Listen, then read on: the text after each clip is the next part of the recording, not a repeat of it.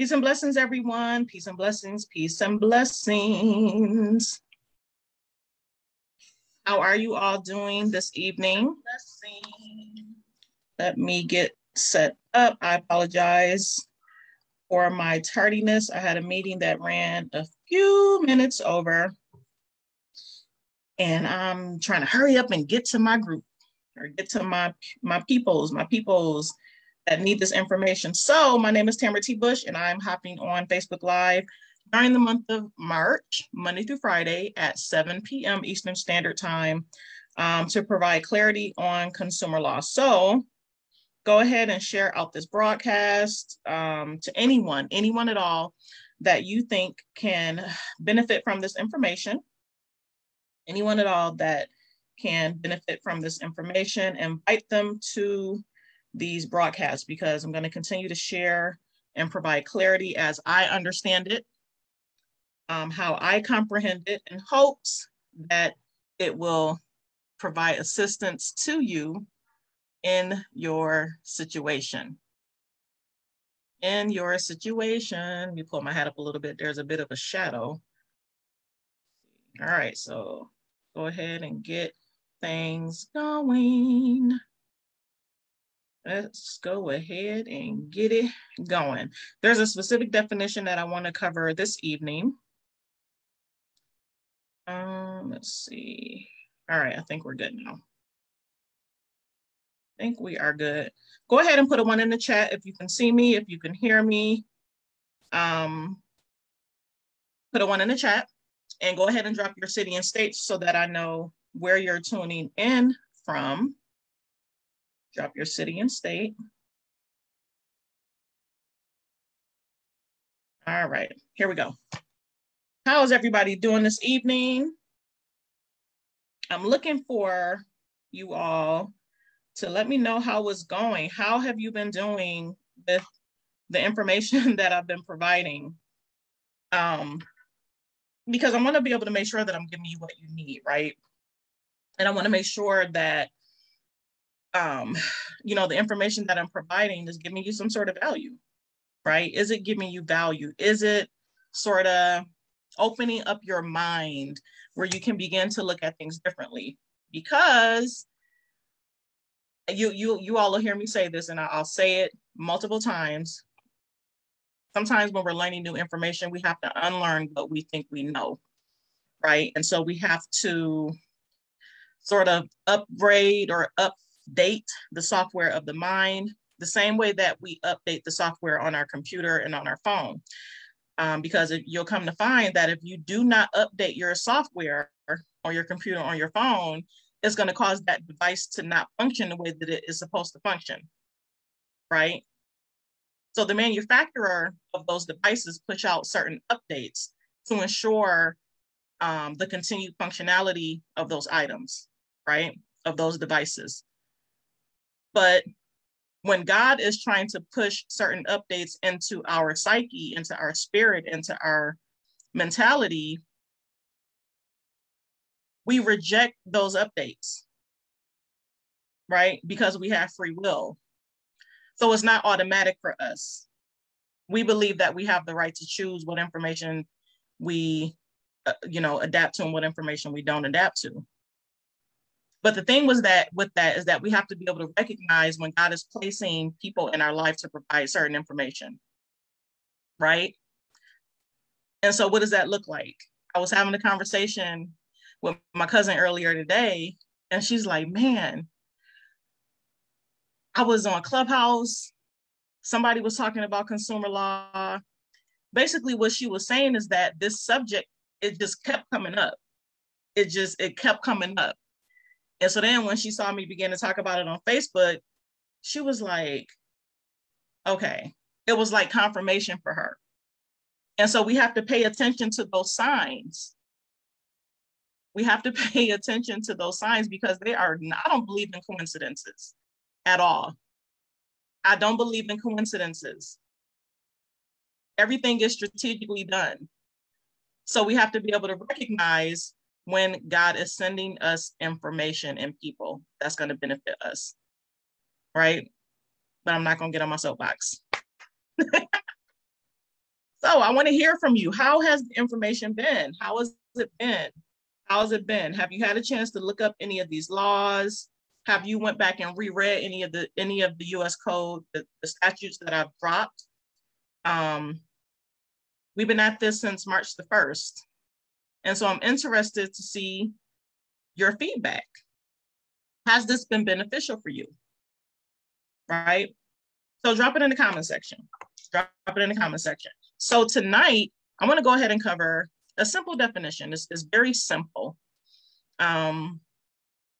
Just to sort of give you, just a little bit more clarity. Just a little clarity. Because when I began to teach about consumer law, the one thing that I said from the beginning is that we have to pay attention to the definitions. The definitions is going to help aid our understanding. So we have to pay attention to the definition, right? Y'all know, listen, I've been working hard. I ain't even had time to do my hair today. When I tell you, I've been working so hard. I was just telling my colleague, I was like, I'm trying not to be walking around here looking like a zombie because my brain is, it's a lot. It's a lot. Okay, so let's get into it. I'm not going to keep y'all too long on this tonight. This is going to be a quick lesson. So let me go ahead and share my screen. Go ahead and put a 3 in the chat. If you can see my screen, put a 3 in the chat for me. Put a 3 in the chat if you can see my screen. And I'm going to try to follow along to ensure that I can, if you do all drop any comments, that I can see your comments, right? I have you all pulled up on my phone. All right, so let's go ahead and get into this if my phone's going to act right.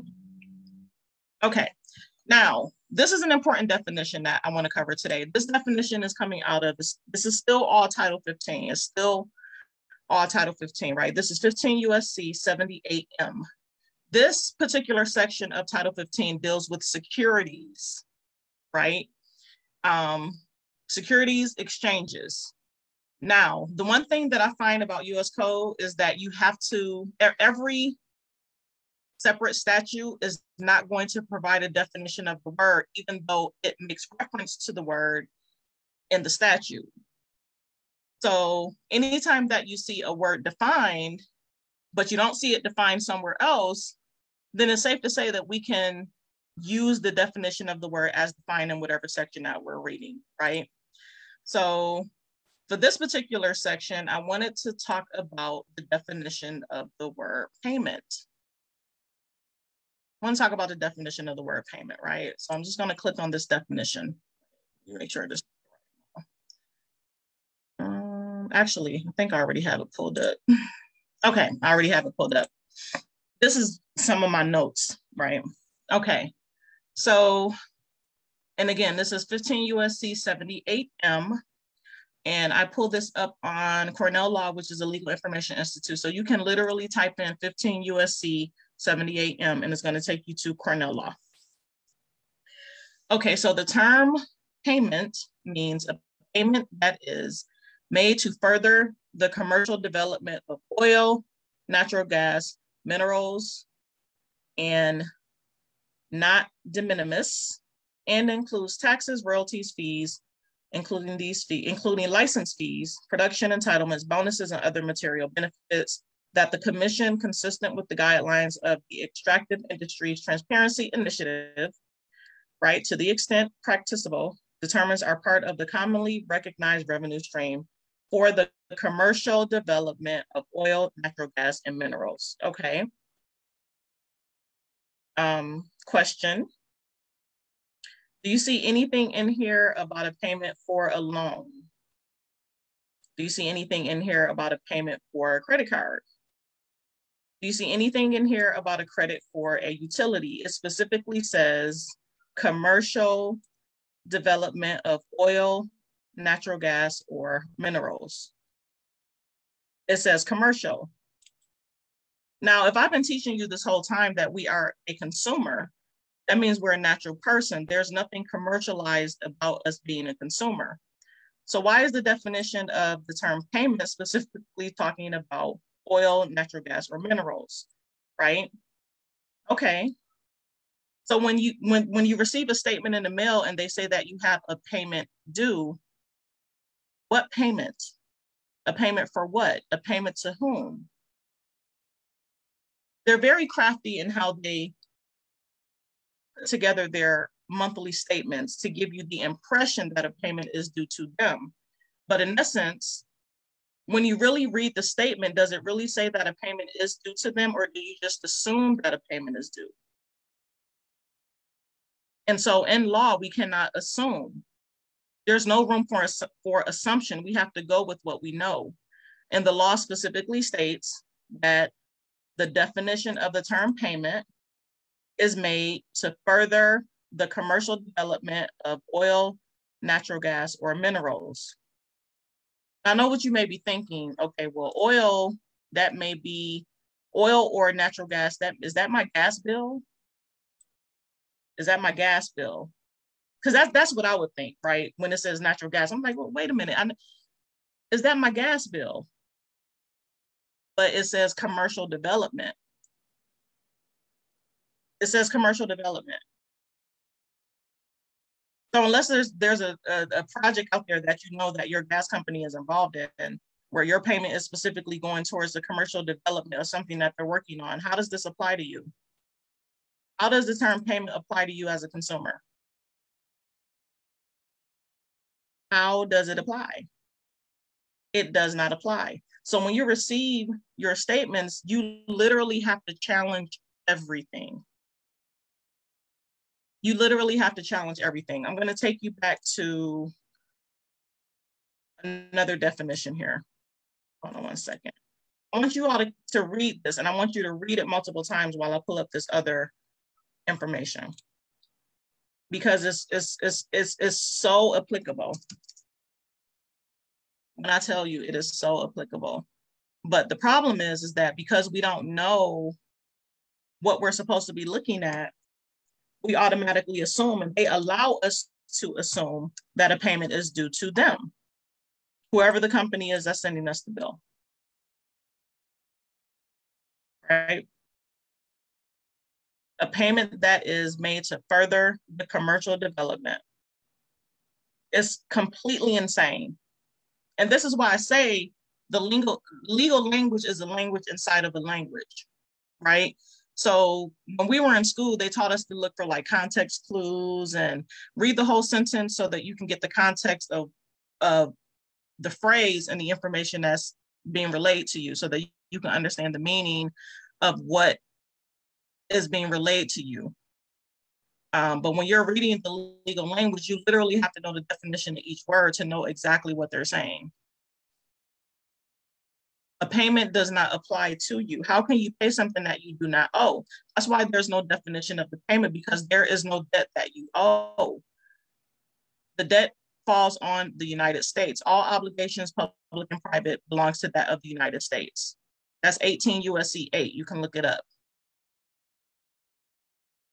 So these companies have made it their job to manipulate the language to fit their narrative, right? And the crazy thing is that we fell for it because we didn't know any better. We didn't know any better. Yes, Nikki, I'm telling you, reread, re-listen to the information. Yes, share it with your family. Yes, yes, yes, yes, yes. You have got to share the information. You got to share the information. I don't know if you all were able to check out the interview that I did earlier on TV Access 21. It's a station. Well, it's Spectrum Channel 21 in North Carolina, right? And so I specifically talked about the fact that when we're looking to create generational wealth, it's not just about the money. The information is also a form of wealth that we have to pass down to the next generation, right? And so literally, when we die, it's like there's a reset button if we did not pass down what we knew and gained and the wisdom that we have when we were here. Our children literally have to try to figure it out all again from scratch all over again. So all of our life's work is down the drain. right? Dr. Miles Monroe says that the graveyard is the wealthiest place on earth because a lot of people's dreams, aspirations, and information and wisdom die with them when they die. And so we have to be intentional about providing information like this because it is literally your life. It's their life. It's their life. It is literally their life. But wait, I'm about to pull up this other information because when I tell you, I need you all to see this. I need you to see this. So what is some of the information that you've had to revisit that it's like you heard me talk about it, or a question came up in your mind where you weren't quite clear? Drop it in the comment section if there is something that I've covered over the last 22 days, because we started this on March the 1st, that you would like for me to expand on or expound on, right? Drop it in the comment section. And I'm pulling up this information for you all now, because this is important. We need to know what this means, right? These laws, I'm telling y'all, these laws will blow your mind. They will literally blow your mind. There it is right here. Let's see. Yep, here it is right here. All right, let's see.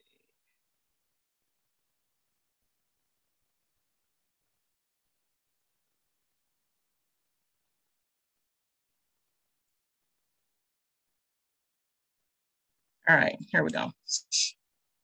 And let me know, put a 4 in the chat if you can see on your screen, public utility.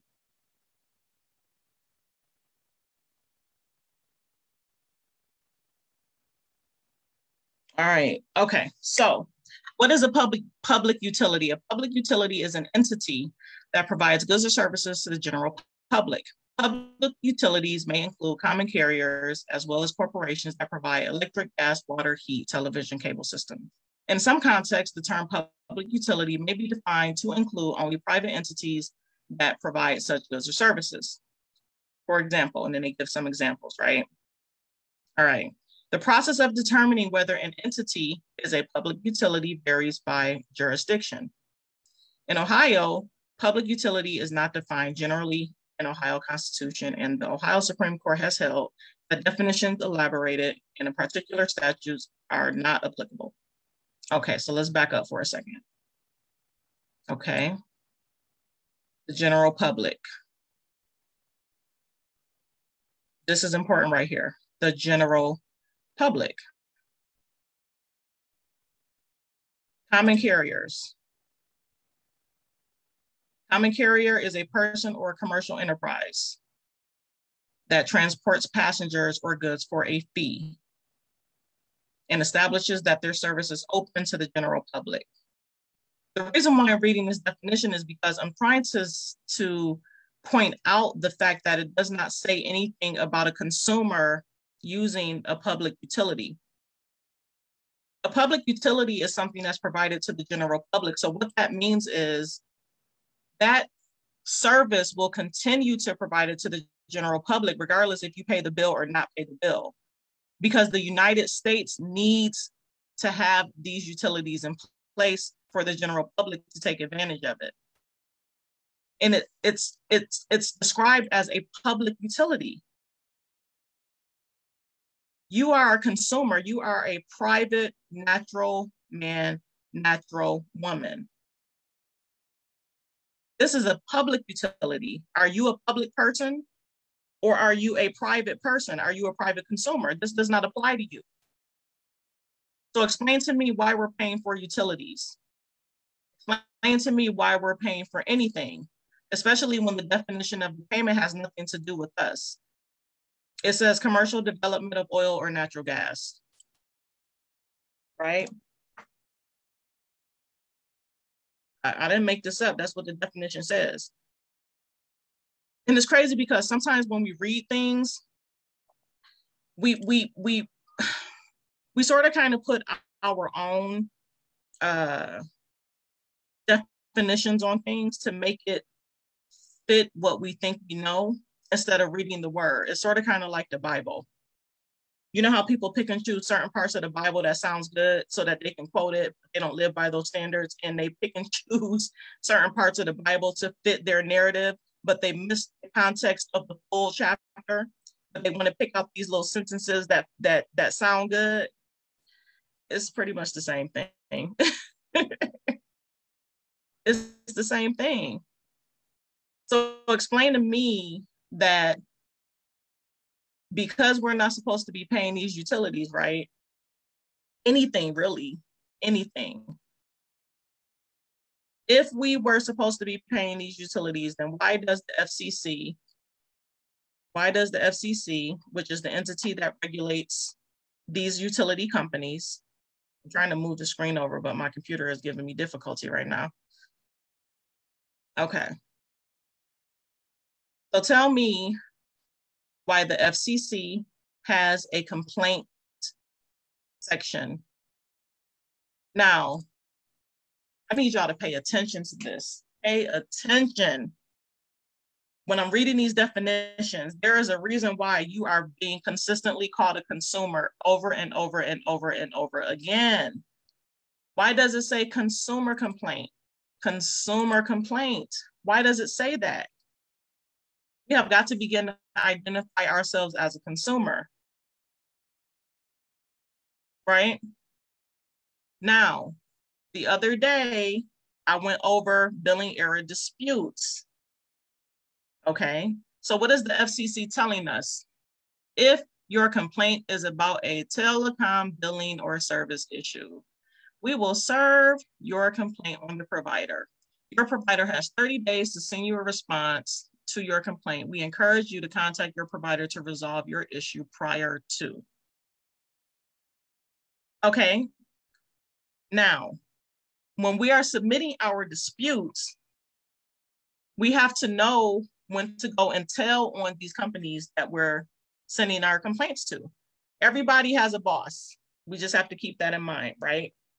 Everyone has a boss. Okay, who's the boss of the consumer reporting agencies, i.e. the credit bureaus, because we love to call them credit bureaus, even though there's nothing federal about them. Okay, the Consumer Finance Protection Bureau is the boss of the consumer reporting agencies. Okay, so the FCC is the boss of these utility companies, right? All of the banks have bosses, they have regulators. All of the banks, the credit unions, the banks, they all have regulators. So we have to use these regulators, i.e. the bosses, as leverage to get them to do what they're supposed to do. So if I'm telling you, literally just told you what the definition of a payment is, I described to you what a public utility is. There's nothing private about it. Basically, what this is saying is that corporations are the only ones that are supposed to be paying for utilities. The private person, man or woman, is not supposed to be paying utilities. We are private. We're consumers. We are natural men and women, okay? So if you are not supposed to be paying the utilities, submit your billing dispute and file your complaint. Submit your billing dispute, file your complaint. TV, phone, internet, radio, anything that you don't see listed here goes under emergency communications. It is time to begin to hold these corporations responsible. And your basis is always going to go back to 18 USC 8. 18 USC 8. All debts, public and private, belong to the United States. Right? I didn't make this up. I'm just reading the law. I'm literally just reading the law. That's what the law says. 18 USC 8, obligation or other security of the United States defined. What does it include? literally everything. All obligations includes all. All means everything, bonds, everything. They lay it all out here. All of it. So what bills do you owe? Please. What bills do you owe? Hey, Robert. Hey, Excel. Hey, Stephanie. Thank you for joining. I mean, I'm just, like I said, I'm just here to provide clarity. I'm just here to provide clarity. That is it. And the thing of the matter is that certain information we're going to have to read over and over and over to really, really understand what's going on, because it's a lot going on. And, you know, these big corporations, they are very crafty when it comes to constructing their paperwork. And so, like I said before, you pay the bill because they use words like payment and due.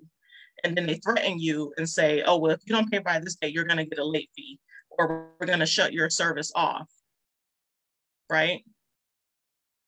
They cannot shut off your service because you refuse to pay. When you properly submit your billing error dispute, right? File your complaint with the appropriate regulatory agency, because it's not about just doing your administrative process. It is also about enforcement, because you can go through the administrative process, but if you don't know how to enforce, then everything that you would have done would have been in vain. So we're going to begin talking more about, and this is going to be for the rest of the month, we're going to be focusing on liability, how to identify the liable parties in a consumer credit transaction. Who holds the liability is what we're going to focus on. So we're going to circle back through Truth in Lending, the Fair Credit Reporting Act, the Fair Debt Collection Practices Act, and I'm going to highlight for you the liability section of these codes, and then give you the regulatory agency that is responsible for governing these companies. Because what's going to end up having to happen is that you're going to have to get your own spreadsheet going of all of your bills, right? Who regulates who? You're going to need to have addresses of all these companies, their billing address, their payment address, the address for the CFO, and the address for the registered agent. The registered agent of any company is the person or entity that is responsible for receiving legal correspondence on behalf of this company Monday through Friday. Legal paperwork, if they're being sued or served. So the registered agent is sort of kind of like the legal representative of that company, right? But with the bigger corporations, usually the registered agent are the attorneys. The registered agents are the attorneys. So when you're serving this sort of paperwork, you have to notify the registered agent of what's going on, because usually the registered agents are the ones that can cut your check. So I'm going to give you some homework. You have homework today, because we've been going at this since March the 1st, and I want to be able to see some movement for you. That's the whole reason for this, right? So your homework is for you to make a list of all of your bills, all of your bills, all of your bills, all of your bills. Don't ask me, credit card, all of your bills. What do you pay every single month? Utilities, car loans, your mortgage, cell phone, everything. I need for you to make a list, an Excel spreadsheet, however you need to do it, where you can properly track what you have, right? You're going to need the billing address. The billing error dispute address. If you take your statement, flip it over, look at the back of your statement, it's going to specifically tell you, I need you all to pay attention. It's going to say, if you feel as though there is an error on your bill, please write us at this address. Like, it's literally going to tell you what that is. So you're going to need to have that address, and you're also going to need to have the payment address wherever you submit your payments. I want you to go and look up the CFO for all the companies that you do business with. And you can do that by Googling. You can do that by Googling, right? And then you're gonna locate the registered agent. You do that by going to your Secretary of State's website and do a search for the name of the company to see if they have a registered agent on file. Now, there's a reason why I'm asking you to do this, because very soon, we're going to be getting together a group where this information is going to be taught. And we're going to actually begin to go through these processes. But in order for you to get into the group, it's not going to just be about the money. It's going to be about, number one, your ability to follow instruction, and you're doing your own due diligence so that you can be vested in this, because no one is going to be able to do this for you. You have to be able to, no one can assert your rights for you. You have to know how to assert your own rights. And part of the understanding comes in the research, right? That's where your understanding is going to come in at. So if you really start digging into your bills, get your list together, begin to read the back of your statements and see what information is there, it's going to aid your understanding as we begin to go through these processes. And so in order to get into the group, it's going to be some qualification guidelines, because you, like I said, you have to be vested. So this is just a little bit of homework, right, that I'm asking you to do, because it is literally going to take you doing this for yourself. No one is going to be able to do this for you. I can't do this for you because I can't tell your story. You know your story. I know my story. I don't know your story. Right? You have to be able to tell your story. So what questions do you have? I know it's a lot of information. Hey, Patricia. How are you? You all are just so quiet tonight. Where y'all at? Why y'all so shy? Why are you so shy? But yeah, so that's my lesson for this evening. I know I went over just a little bit, but this is important information. We're going to be getting into this, and it's going to be heavy, and this is not for the weak of hearts. This is going to require a lot of studying, so we have to do the studying. And this is the reason why I wanted to start doing this video, so that, you know, you can take it, you can watch it, rewind it, run it back again, whatever it is that you need to do in order to get this information. Because if I give it to you, you won't know what to do with it, and you won't, there's no value if I just give it to you, right? So anyway, I'm going to go ahead and close out. Thank you all so much for joining. I appreciate you all. For my YouTube subscribers, I will be uploading the rest of the content up onto the YouTube channel. I got some videos from last week that I need to go ahead and upload. Thank you all so much for subscribing to the channel. Thank you for your comments. Thank you for your engagement on YouTube. I definitely appreciate you all. I will get the rest of the content uploaded. Now, tomorrow is going to be live, but Thursday and Friday, I'm going to be out of town. So those videos are going to be pre-recorded, but I promise you, you will still get the information. It just will not be a live broadcast, right? So I'm letting you guys know right now what's going on, because I want to be fully transparent, right? So I appreciate you guys so much. Thank you for joining me. Thank you, Nikki.